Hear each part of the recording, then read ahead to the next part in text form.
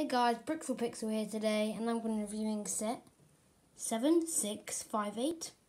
So this set, when it came out, was £35 and £40 for US. It's called the Y-Wing, set 454. It's recommended for ages 8 to 12, sorry. And it came out for 30 years of Lego Star Wars. Just Star Wars, sorry guys. Just Star Wars, like a lot of the Lego Star Wars sets for this year.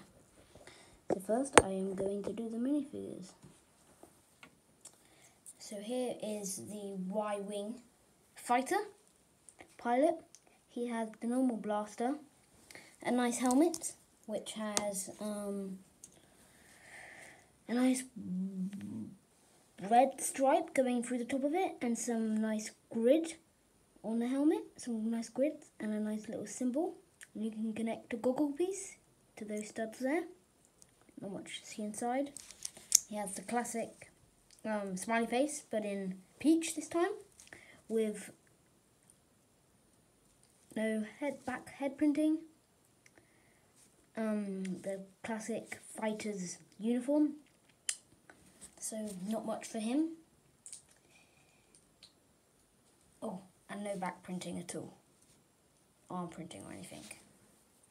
So now I'm going to look at the D2 unit.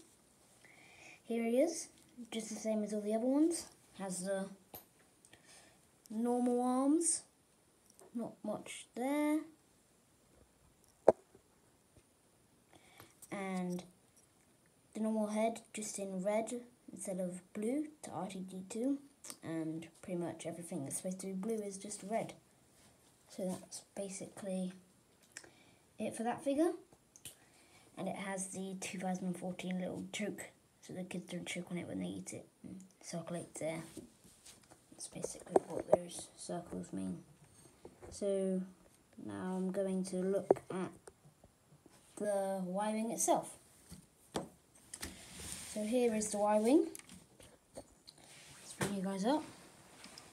It does have a cockpit inside with this nice printed piece of when they're trying to blow up the Death Star.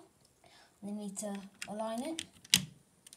The one thing I do not like about this set is the way that every time you try and crank this thing up, it does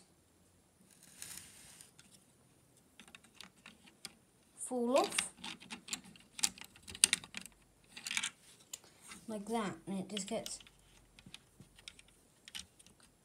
really annoying because you keep on wanting to build it and it keeps on failing. So yeah. So you're going to need to put it all back together every time, which really I don't like. So yeah, not too good there. It has some stud shooters here.